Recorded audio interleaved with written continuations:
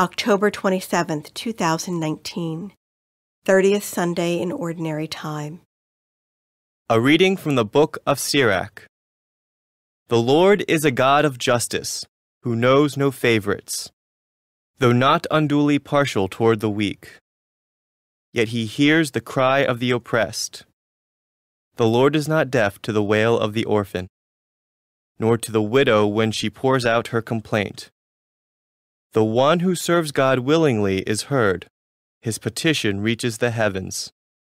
The prayer of the lowly pierces the clouds.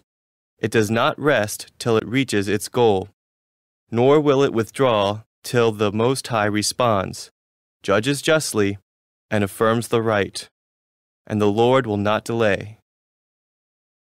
The word of the Lord.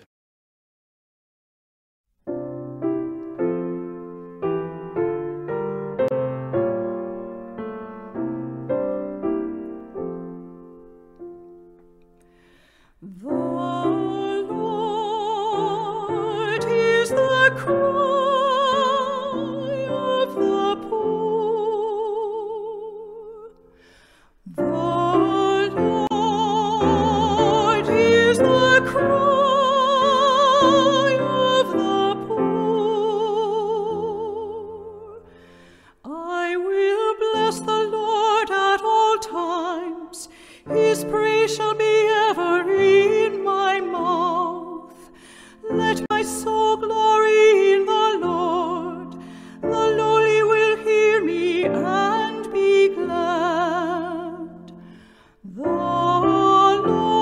Lord is the cry of the poor.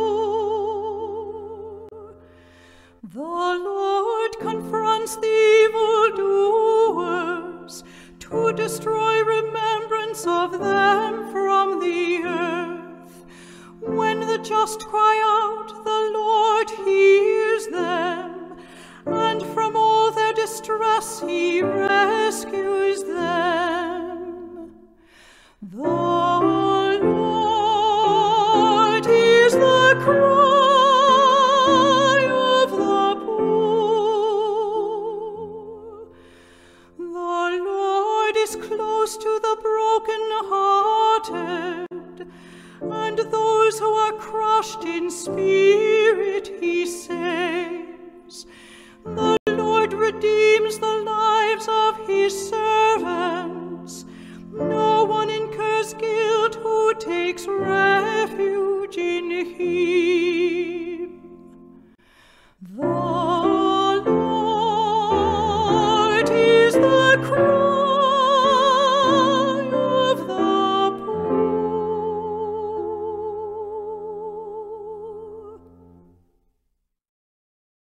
A reading from the second letter of St. Paul to Timothy.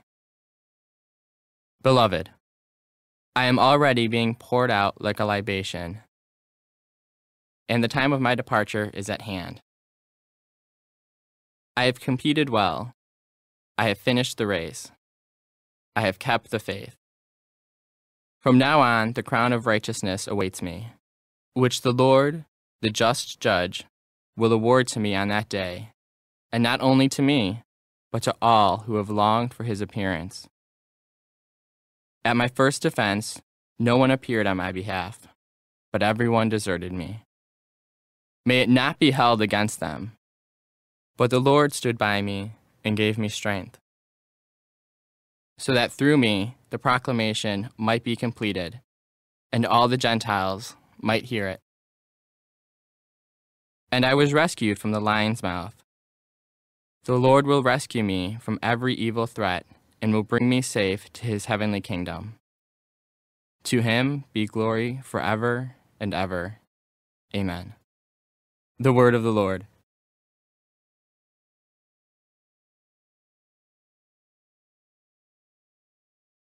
A reading from the Holy Gospel according to Luke. Jesus addressed this parable to those who were convinced of their own righteousness and despised everyone else. Two people went up to the temple area to pray. One was a Pharisee, and one was a tax collector. The Pharisee took up his position and spoke this prayer to himself. O God, I thank you that I am not like the rest of humanity, greedy, dishonest, adulterous, or even like this tax collector. I fast twice a week, and I pay tithes on my whole income. But the tax collector stood off at a distance, and would not even raise his eyes to heaven, but beat his breast and prayed, O God, be merciful to me, a sinner. I tell you, the latter went home justified, not the former. For whoever exalts himself will be humbled, and the one who humbles himself will be exalted. The Gospel of the Lord.